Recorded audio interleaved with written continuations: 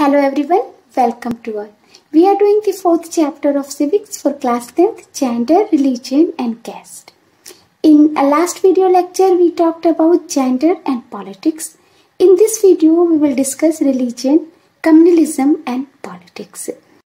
You know that people of all religions live in India, and unlike gender differences, the influence of religious differences can be seen in politics.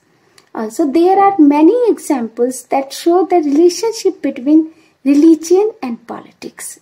And about religion and politics, Mahatma Gandhi used to say that religion cannot be separated from politics. But when Mahatma Gandhi ji talked about religion, he did not talk about any particular religion like Hindus or Islam. But he was talking about the moral values that are there in all religions. Each religion has similar and different moral values. And Gandhiji believed that politics must be guided by the moral values of religion. And then there are many human rights groups in a country. Human rights groups are the groups that fight for the basic rights of humans.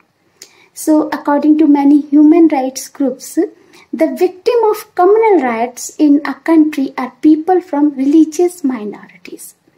Communal riots are a form of violence that occurs between communities of different religions like Hindu or Muslim. And in India, Hinduism is the majority with 79% of the country's total population. And minority communities are Muslims, Sikhs, Christians, Buddhists, Parsi and Jainis. So according to human rights groups, the victims of communal riots in a country are people from religious minorities. And therefore the human rights groups demanded that the Indian government should take special steps to protect religious minorities. And another example is that the women's movement has argued that the family laws of all the religions discriminate against women.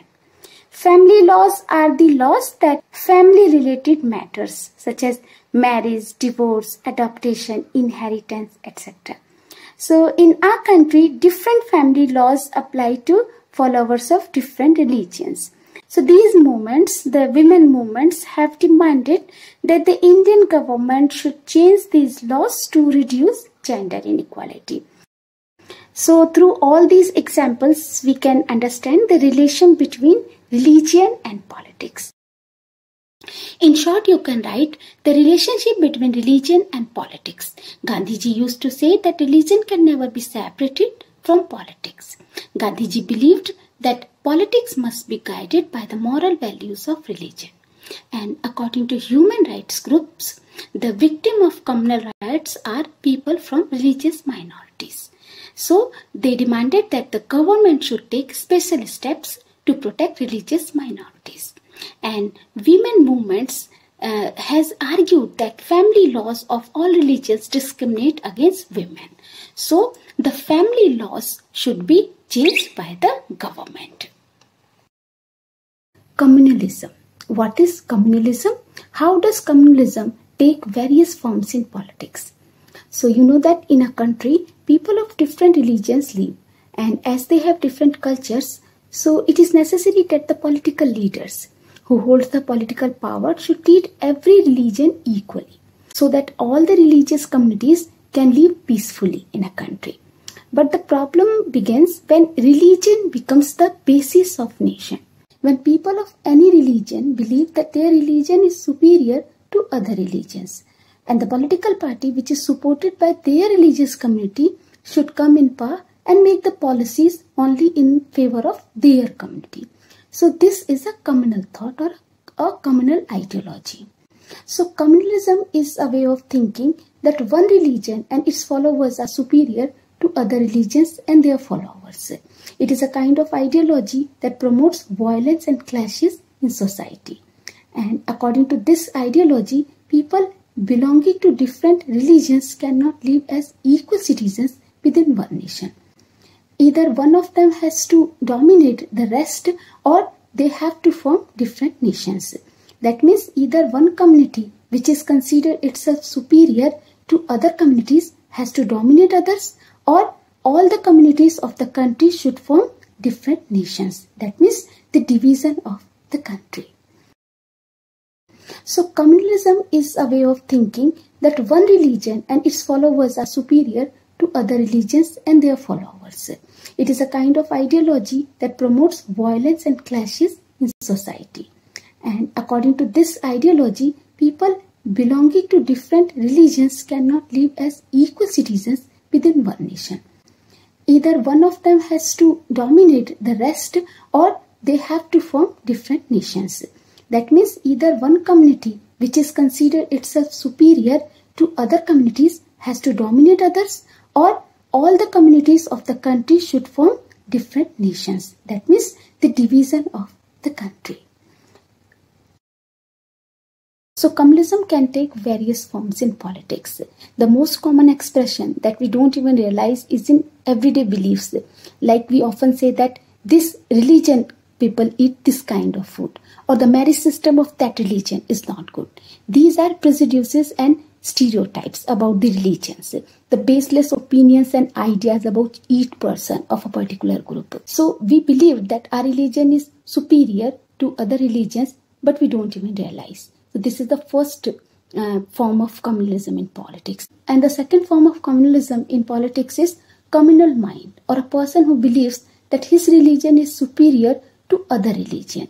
This kind of people always try to dominate the people of other religions. And if this kind of communal mind people belong to the major religious community of country, then the majority try to impose their domination on the minority in country. For example, what happened in Belgium? The Dutch-speaking majority people try to impose their domination on the minority, French-speaking people. So in this case, when majority try to impose their domination on the minority will try to form a separate nation, and a country could be divided into many parts. And another form of communalism in politics is political mobilization on religious lines. Political mobilization is a process of preparing the people of a particular religion to vote for a particular political party. In this process, leaders use religious symbols, make emotional appeals to get the vote of people. And the ugliest form of communalism in politics is communal violence, riots and massacre. In communal riots, people of one religion become so violent that they start killing the people of another religion. Many people lose their lives and loved ones. For example, India and Pakistan suffered some of the worst communal riots at the time of partition. That means communalism was responsible for the division of a country into India and Pakistan. So communalism is a way of thinking that one religion and its followers are superior to the other religions and their followers. And according to this ideology, people belonging to different religions cannot live as equal citizens within one nation. Either one of them has to dominate the rest, or they have to form different nations. And communalism can take various forms in politics. The most common expression of communalism is in everyday beliefs. We use religious prejudices and stereotypes in our daily routine. And the majority of communal minds try to impose domination on the minority. They force minority to have a desire of the separate nation. And the political mobilization on religious lines is another form of communalism in politics. Religious leaders use religious symbols and make emotional appeals to bring the followers of one religion together in the political arena. And the ugliest form of communalism in politics is communal violence, riots and massacre. For example, communal riots during the partition of a country into India and Pakistan.